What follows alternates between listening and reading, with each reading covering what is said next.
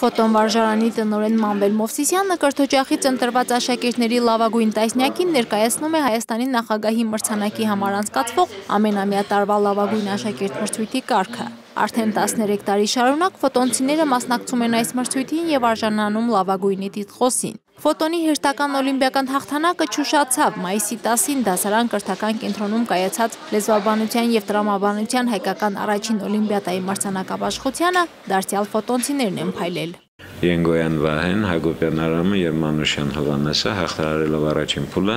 դարձան նաև եզրափակիչ փուլի մասնակից։ Լեզվաբանության և տրամաբանության օլիմպիադան Հայաստանում անցկացվում է առաջին անգամ, այն հանրակրթական դպրոցների ավագ դասարանների աշակերտների մրցույթ է, որտեղ առաջարկվում է լուծել լեզվաբանական խնդիրներ։ Ընդ որում խնդիրների լուծման ընթացքում մասնակիցներից որևէ կոնկրետ լեզվի իմացություն բացի մայրենի չի պահանջվում։ Վահեն ու Արամը պատվով են հաղթահարել մրցույթի դժվարությունները եզրափակիչ փուլում և 23 մասնակիցների կողքին գրավել պատվավոր հորիզոնականներ։ Օլիմպիադան շատ բարդ էր, կայացավ առաջի փուլը 8 ժամ, երկրորդ փուլը 6 ժամ։ Դե խնդիրների դժվարությունը կայանում է նրանում, որ մենք մաթեմատիկական ալգորիթմների միջոցով պետք է կարողանայինք լուծել լեզվաբանական խնդիրներ։ Խնդիրները տարբեր լեզուներից էին, հիմնականում հնացած լեզուներից ու խնդիրների լուծման համար հիմնականում տրամաբանությամբ և մաթեմատիկական ինչ-որ հաշվարկների շնորհիվ կարող էինք լեզվի բառերի արմատների նշանակությունը հասկանալ։ Լեզվի իմացություն չկար և պետք է տրամաբանությամբ կարելի ասել դուրս բերել այս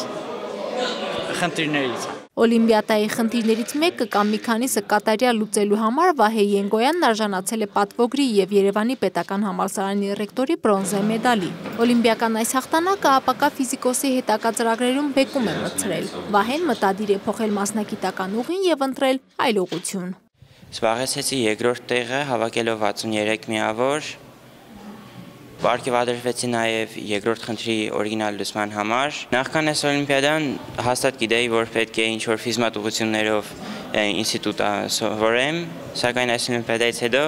արդեն երկրորդ տարբերակել է գալիս, որպես հումանիտար հոսք։ Անհատական մրցանակներից բացի օլիմպիադային ակտիվ մասնակցության և եզրափակիչ փուլում առավելագույն թվով մասնակիցներ ներկայացնելու համար հատուկ պարգևի է արժանացել նաև ֆոտոնվարժարանը։ Մրցույթում առաջին տեղը գրաված մասնակիցներն արժանացել են բացառիկ մրցանակի և հուլիսի 31-ից օգոստոսի 4-ը կմեկնեն Իռլանդիայի մայրաքաղաք Դուբլին մասնակցելու լեզվաբանության 13-րդ միջազգային օլիմպիադային։ Օլիմպիադայի կազմակերպման միակ նպատակն էր, որ ծրագրավորման լեզուն ավելի շատ մոտեցնեին մարդկային լեզվին։ Մարինե Տերբինյան, Կարապետ Առաքելյան, Ուրագից։